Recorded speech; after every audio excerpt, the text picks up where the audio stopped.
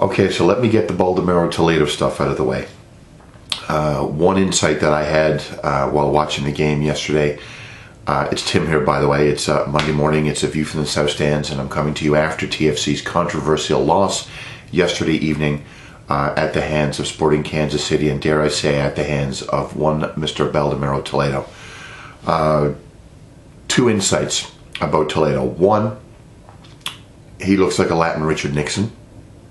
And I had photos at the beginning of this little video broadcast to prove my point. He looks like a Latin Richard Nixon. It's like if Desi Arnaz and Richard Nixon mixed their DNA. That's what you ended up with. And just like Nixon, Toledo likes to be the story. That's 24 times, ladies and gentlemen, that Toronto FC has now seen Baltimore Toledo as an official, 4 more than any other official. I think Silvio Petrescu, the Canadian ref, we've had about 20 times. We've never won a road game, ever, when Toledo was officiated, I should say. I think 24 times is enough. I think we've served whatever penance we need to serve. Let's give them to somebody else. Let's give them to Montreal. Let Montreal have them. Let Vancouver have them. Let Columbus have them. I don't want to see him anymore this season. We've done enough when it comes to Mr. Toledo. Now, I want to keep this video short and sweet today because I really only have one significant point to make other than Toledo. And of course, if you didn't watch the game, you probably have heard by now the Reds lost 1-0 on a goal by Brad Davis. Davis is in the top right-hand corner of the box. Shoves and elbows / strong arms Justin Morrow to the ground, loops back in and puts a goal past Clint Irwin. A goal maybe Irwin might like to get back, but that led to TFC essentially losing a precious point on the road. Toledo got the call absolutely wrong, and of course that's one of many times that he's been the story. And that's my knock on him as a referee. Not that he doesn't understand the game, not that he makes good calls or bad calls, but I really believe that I think in his heart of hearts he likes, just like Richard Nixon, he likes being the story.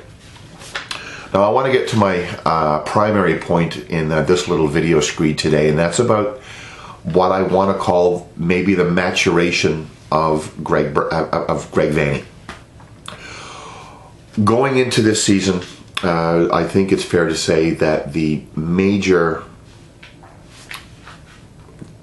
concern I think that myself and a lot of TFC observers have with this team is not the players on the pitch, but it's the manager on the sidelines. And Mr. Vanney didn't cover himself with a lot of glory, particularly at the end of the 2015 campaign, tactically, where he completely got it wrong against the Montreal Impact, particularly in the playoffs 3 days after playing them, unsuccessfully, of course, to end the 2015 campaign. Now, you could say it might be the players that he had, it could be injuries, it could be any number of things. I don't kind of agree with that. I don't think that Greg Vanney either trusted himself or felt confident enough in his ability to make some tough tactical decisions, or as many tough tactical decisions maybe as he could have or should have in 2015 and before. But what I like about what I've seen so far in the 3 games is, number one, the Reds have had a chance to win all 3 of them. They've won 1, they've drawn 1, they lost 1, of course, but they've had a chance to win all 3. They haven't been blown out of any games. They've scored more goals than they've let in on the road, which is always a recipe for at least some success.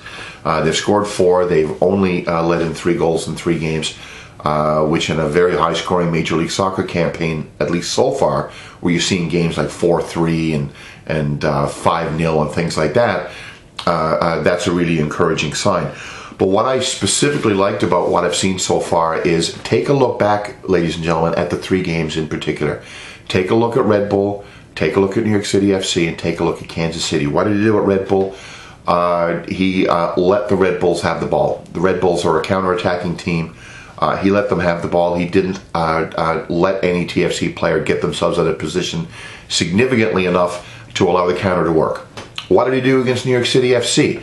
Vieira comes out with 6 players in a very congested, very narrow midfield.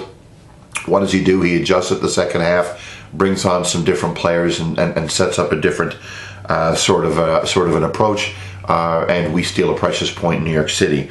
What does he do yesterday against Kansas City? He plays possession soccer. The Reds, I think, ended at almost 48% possession, which by any standards is a very credible number on the road if you're not a Barcelona who gets 70% wherever they play.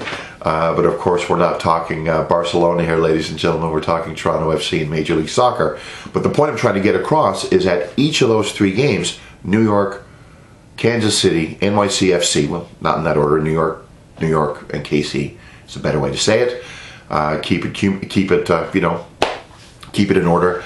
Every one of those games saw TFC use a different tactic and a different approach. Horses for courses, managing to the opposition, doing whatever, however you want to call it. I call it a tactical maturity that I haven't seen from Greg Vanney previously. And other than, of course, the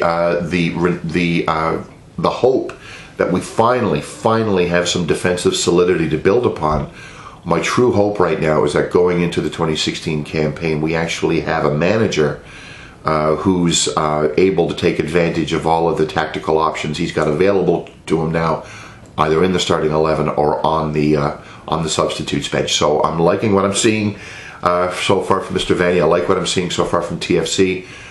We've got a break of a week. The Reds don't play for, 13 days. They play on April 2nd in Colorado, our first Saturday game of the year, which is going to be weird, getting used to all these Sunday games now. Moore and Irwin going home. I think that's a real good opportunity to get 3 points for the Reds and get back on track on this road trip and get closer to our 10 or 11 point goal. And of course, we've got some players going away on international duty. I'm not sure if Stephen Beitashour is going to be away with Iran, but I do know, of course, that Will Johnson, a recently returned Josie Altidore, and Michael Bradley are going to be away with the Canadian and American teams respectively. Let's hope that, since I don't give a rat's ass about the American national soccer team, let's just hope that Bradley and Altidore don't get hurt. Let's hope that Will Johnson comes back with one, maybe two famous scalps against Eltree. So I want to thank you very much for watching. Have yourselves a wonderful Easter holiday. And I want to dedicate this episode to my mom, who recently passed away after a very long and courageous fight with cancer. Mom, I love you very much. Miss you terribly. And I want to dedicate this episode to you and your memory. Thank you very much for watching. Have yourselves a great week. And we'll talk to you after the Colorado game in a couple of weeks. Thank you for watching.